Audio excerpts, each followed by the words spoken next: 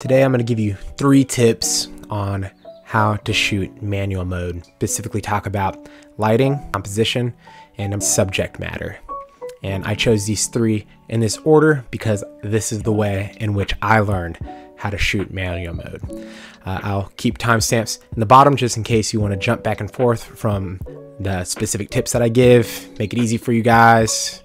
All right, let's get into it. So I actually just got this new lens, and I got 2 of them, and it's from pocketdispo, and it's a fully manual lens.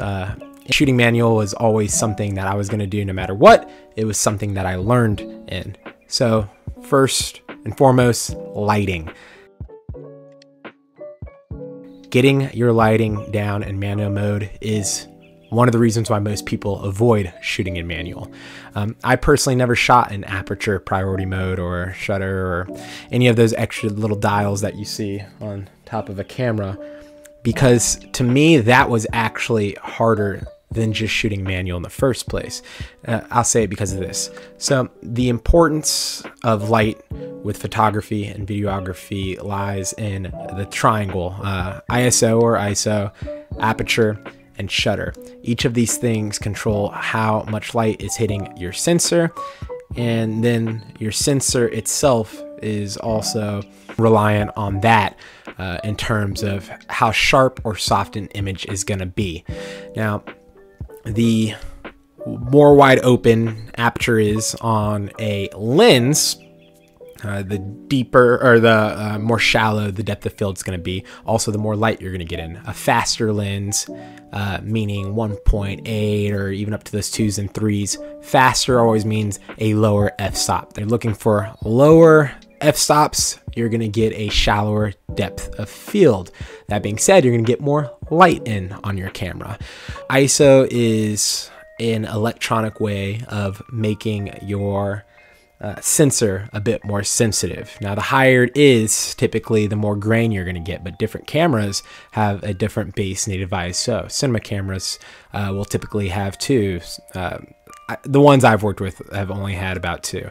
The camera I'm shooting on right now, my Panasonic Lumix BGH1, its base ISO is 400 and its top tier one is 2000. Now, ISO comes all the way back to a bygone era of when you're shooting on film. The ISO number is how sensitive the film is to light. Same thing with your sensor. The sensitivity of the sensor is determinant on the base ISO, or how much noise it'll start to produce depending on how much light is hitting it or how little light is hitting it. Now, this lens, again, is a good example. This is a manual lens with a aperture that's around 10. So the next part about aperture is the higher the f-stop, the slower the lens, the more things you get in focus. Because the shallower the focus, the more you have to worry about where your focus is on your subject and or your composition, which we'll get to in the next part. So let's, for instance, this is a f-stop 10. The aperture is 10. It's not a very shallow depth of field at all, which means I get more things in focus, but it means I'm getting less light on my sensor. So now I'm going to start to look at things like my ISO and my shutter. The way I think of it is, first of all, what lens am I using? Okay, now I understand the f-stop I'm going to be playing at, depending on if I want shallow or not. Shutter is going to be determinant of not only the amount of light coming in, which all 3 of these are determinant on the amount of light coming in, but how sharp or soft I want an image. If I want long exposure, if I want to freeze frame things. So the best rule of thumb, I don't know if I typically go with this though, but you never want your shutter speed lower than the focal length of the lens. So the focal length on this lens is 28. So if I have a shutter speed lower than that, I'm going to start to get some motion blur in there no matter how steady I am.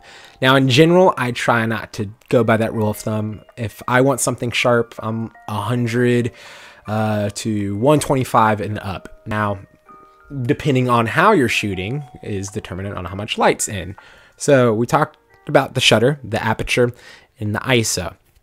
The more comfortable you get with shooting in manual, the more many of those rules don't even apply anymore. Sometimes I shoot in 2000 and up on my ISO. Most people are afraid of that, but don't be.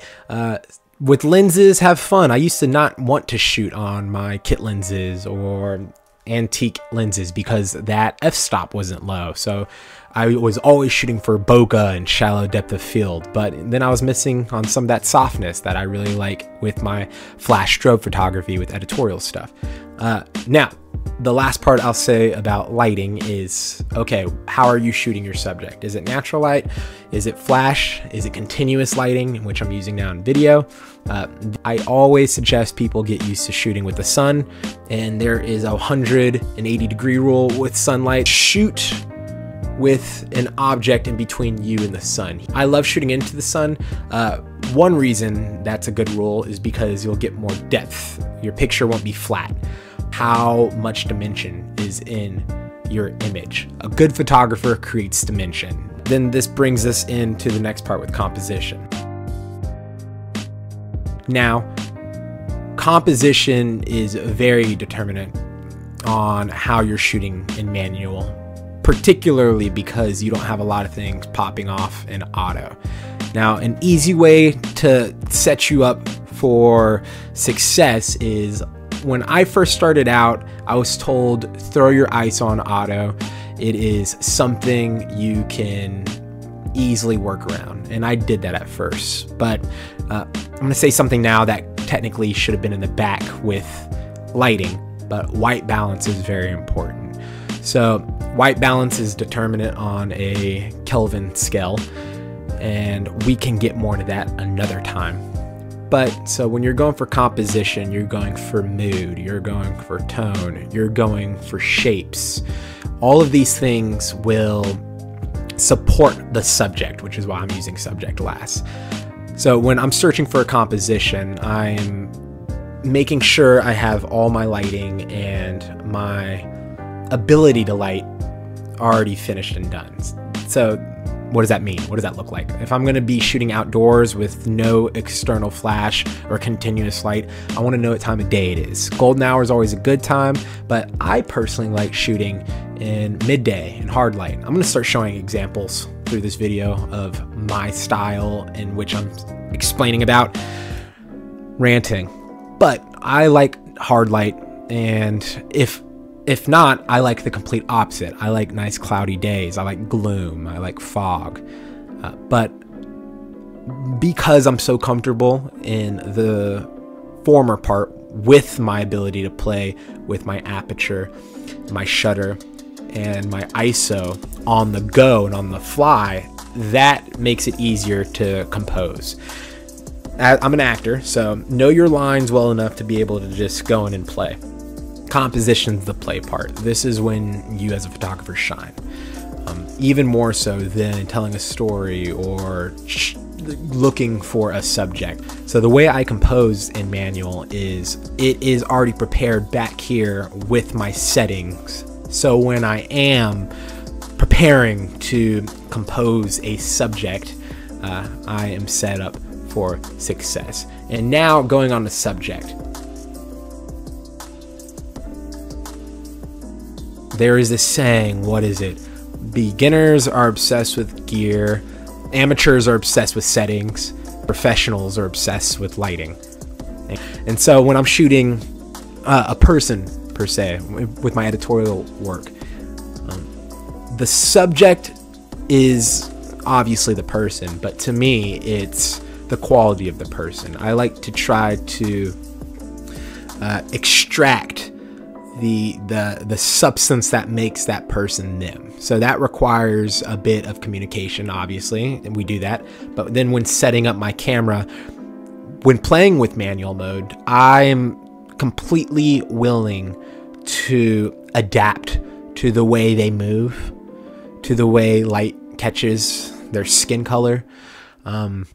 Being able to understand where those issues lie with ISO, with aperture, and with shutter has made me successful in a way. So, and I don't believe I'm able to do that in a way quite as fluidly in those more automatic settings.